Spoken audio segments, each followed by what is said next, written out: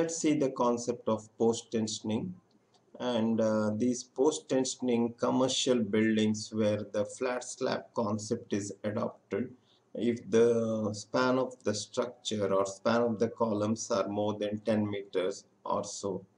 So what role in our office, GCS structural consultants, we do play in this type of structures where the post-tensioning effect is there? In normal circumstances, what happens is the post-tensioning structures, there are separate agencies who do the in-house design and coordinate in the site and produce the drawing for execution. Then as a structural consultant, what is our role? Let's discuss, and what the way will be helping the analysis or what exactly the pre-tendering concept we adopt during the post-tensioning effect. All that things we'll be discussing. And here, before starting the post-tensioning concept, we'll go for an analysis of regular flat slab. So now this is a 10 by 10 flat slab without any effect of post-tensioning. So we do have assigned a slab thickness of 275 mm with M30 concrete, and the drop assigned as 550 mm with M30 concrete.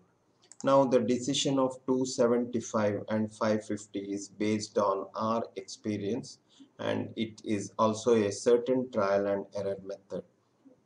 Now this being a 10 meter span structure, as per the code we have to have the column strip and the mid strip, which is column strip is 0.25 L and balance is the mid strip, and the column drop being 0.33 times L.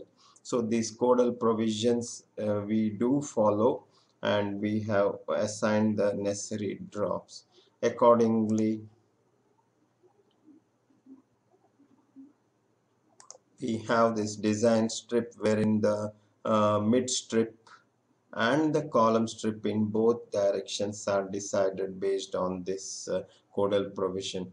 So this particular software has the capacity to automatically distribute the column strip and mid strip satisfying the codal requirement, but occasionally or due to some unsymmetric position of column, there is a chance that the strip whatever we require may not be understood by the system, or we may have certain strip or the strip to run in certain angle. Then we have to modify the strip according to our requirement. At present, this is more satisfying the codal provision because of the symmetricity in the structure, and it's quite symmetric, and the drop is also matching the codal requirements. Now, as in our office, what we do is we follow the flat slab analysis in StatPro by modeling it as plate and taking the plate results, and using the wood and armor equation, we do our slab analysis and design. Of course, this wood and armor equation analysis, we have a separate video presentation.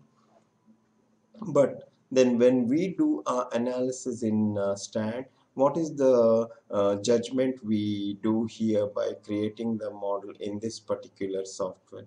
Actually, what we do is we do our requirement or our thickness by certain judgment in this particular software, and see that all the punching shear and the shear requirement and other criterias are satisfied or not.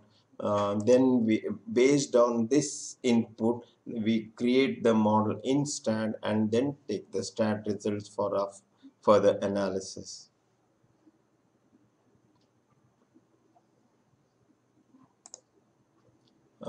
It indicates that this gives us a rough, a quick idea, not rough, it's quick idea whether our structure is okay or not. Here, if the punching shear and all other effects are satisfied, we do get okay. Here at present, here it's failed here. Some failure is observed, probably by giving the external beams we may be able to take this failure out. So we have a idea of what exactly the various aspect of this. For example, here it's okay with SSR, that is shear studded reinforcement. So this way we get an idea. Based on this, we create in the Stat Pro for the thickness what we have decided.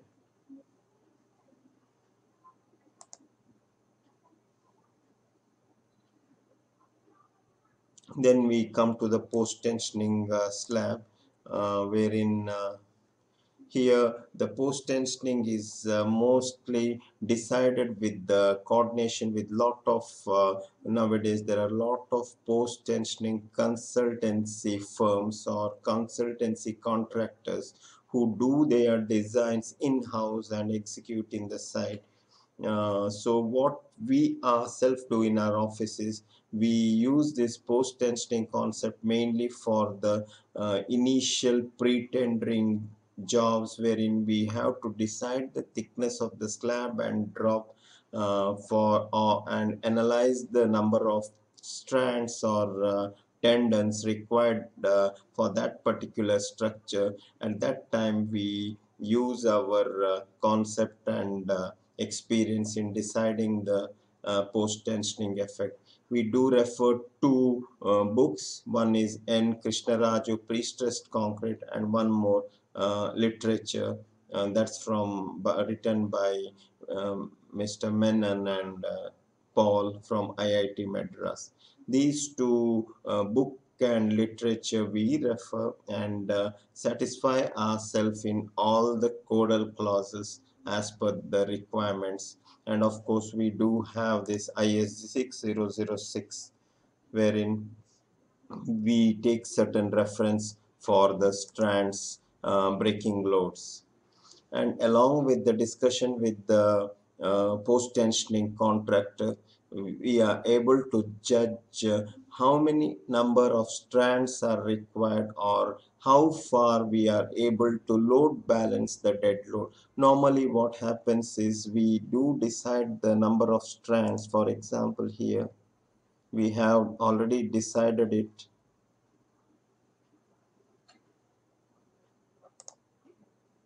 We have decided the number of strands per tendon. For example, our judgment says that, or it's clear that in the column strip we require more number of strands because more moments are generated at that junction than the midstrip. So we may decide to provide more strands than the midstrip, and then finally we see that whether the a load balancing effect, that means the dead load is balanced at least 80% or not. 70 to 80% gives us a good result. So this way both longitude, latitude or and longitude we provide the tendons. This also is based on certain amount of experience or certain we may judge by the total load and the force taken by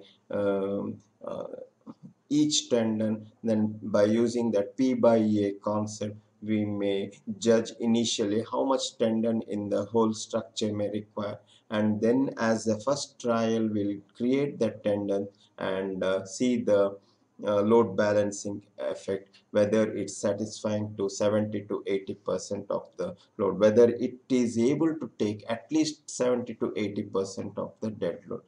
So for example, here this particular structure, we do check the status plan as we did in our normal flat slab without post-tensioning analysis. Then we come to the load balancing effect check.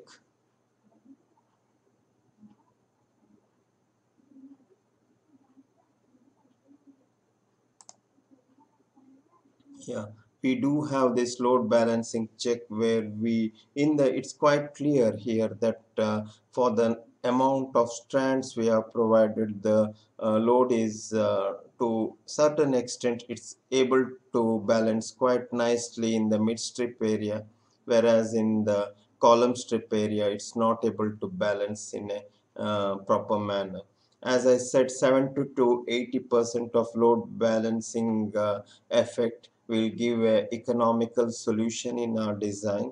Henceforth, in the column strip area, it's better to increase the tendon or increase the number of strands per tendon such that our dead load balance comes to around 70 to 80%, both in the longitudinal and the uh, latitude area. Now this is the latitude, and when we come to the longitude pre-stressing,